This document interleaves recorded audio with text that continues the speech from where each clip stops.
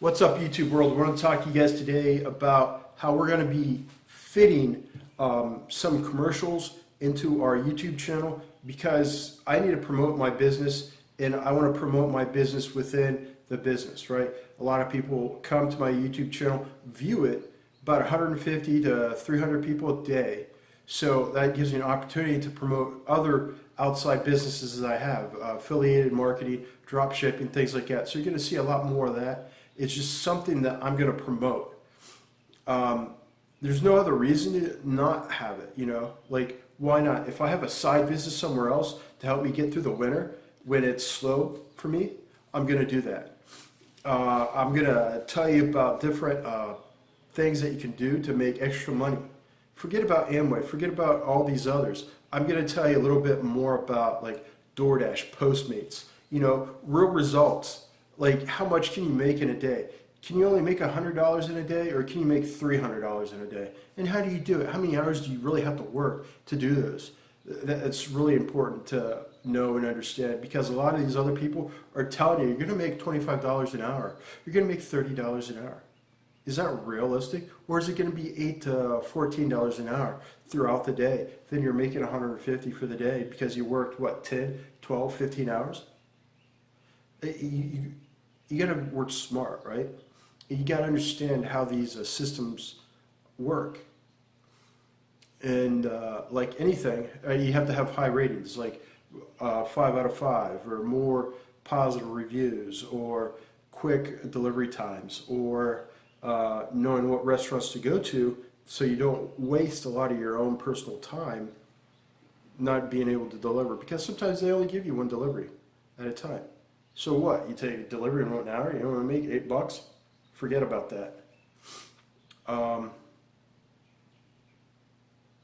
Yeah, we're going to give you more information, and commercials are coming. Thanks for watching this, and stay tuned for more. Thank you. YouTube world, I want to talk to you guys today about the idea of why it's easier to rule a city. Let's say be mayor of the city of Norfolk. Why is it easier to do that than it is to have self-discipline, to control our own desires, circumscribe our desires, and keep our passions within due bounds? That might be familiar to some people that listen to that, but anyhow, I digress to a different area. The idea is real simple. We start the new year with certain resolutions. Go to the gym, lose 10, 20 pounds, maybe 100 pounds. You've been working on that for some time. New year, let's start all over. Let's try to do what we didn't do last year. Let's refocus ourselves. We have all these great goals, all these great ideas. Then we got, oh my goodness, we got Satan suggesting, let's not go to the gym. Or we got little ideas in our head, these thoughts that we say are not our own, but we want to go and get some chocolate cake instead of going to the gym and working out, lifting the 10, 12 pounds, 50 pounds, whatever it is, benching 250, benching 100, whatever your weight limit is. It's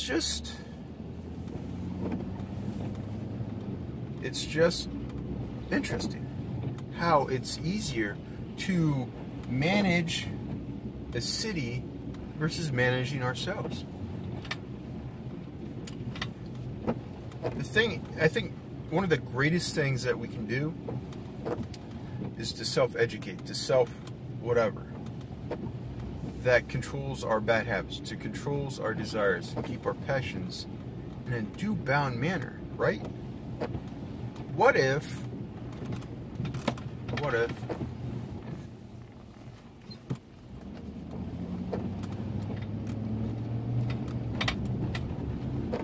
we, I'll see him today, what if we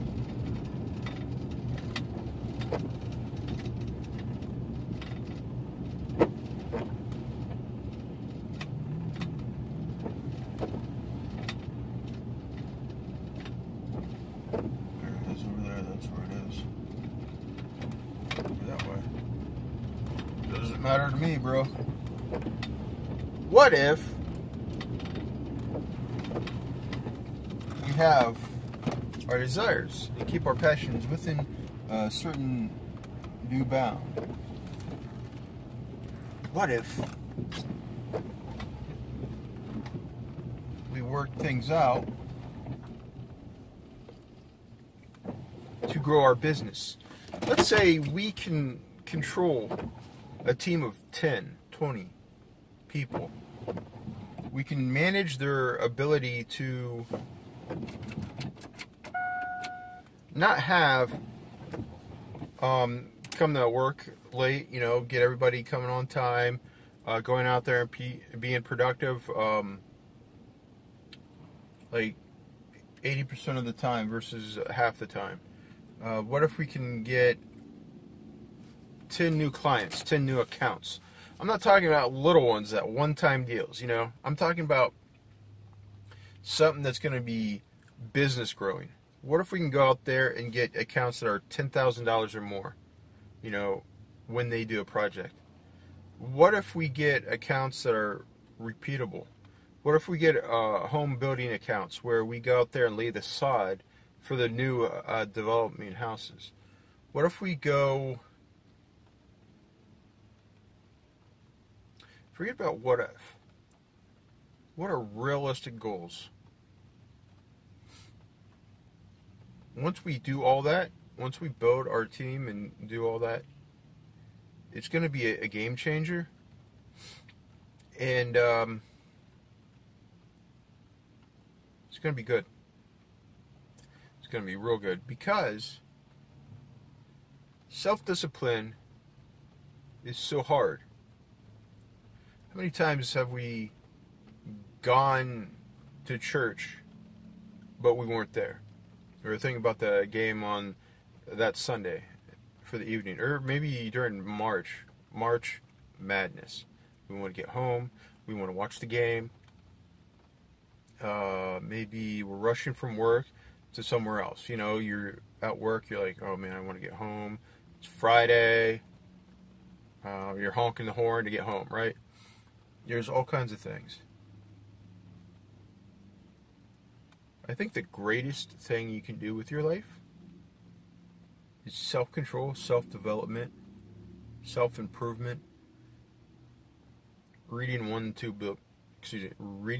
two books a day. Not a day, a week. Ooh. Read 1 to 2 books a week. Is that hard? Not really, because if you think about it, you can listen to them. Is it the same as reading? No. But let's say you read and listen to books.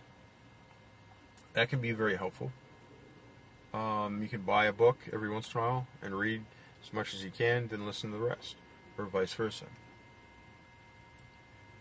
There's one gentleman I used to know. What he would do is he would read the very beginning, right?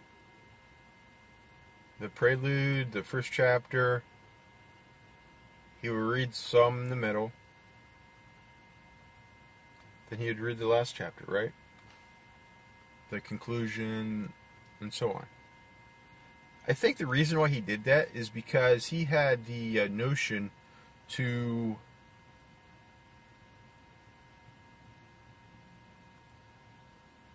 just to get the point. You know, he didn't feel like he would browse a newspaper. He wouldn't read it thoroughly. Like, there are people that go in a coffee shop and they will read the New York Times. They will read the New York Times. He won't care about it. You know, he will read stories that interest him. He might read the headline, then read the first couple paragraphs, then the very end. You know, I tend to skim them because I'm going to not read everything about a news article. I'm going to get the gist of it because I don't have all day to read every single newspaper. That's why I listen to the radio.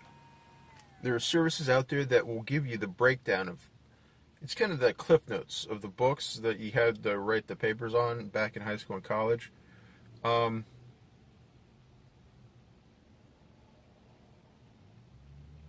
I don't know, maybe I've gone on a tangent on this one, but there's some good points here.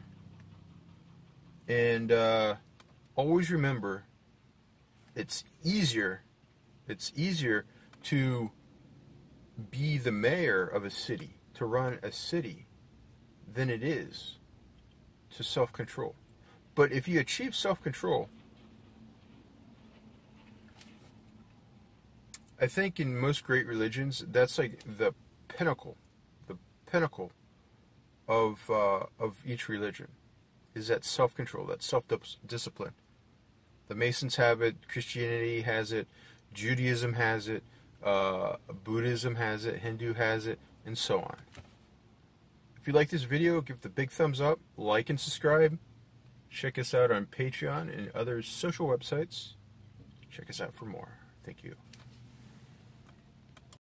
What's up, YouTube world? I want to talk to you guys today about some of the interesting, exciting new things that I got going on through my YouTube website to help promote.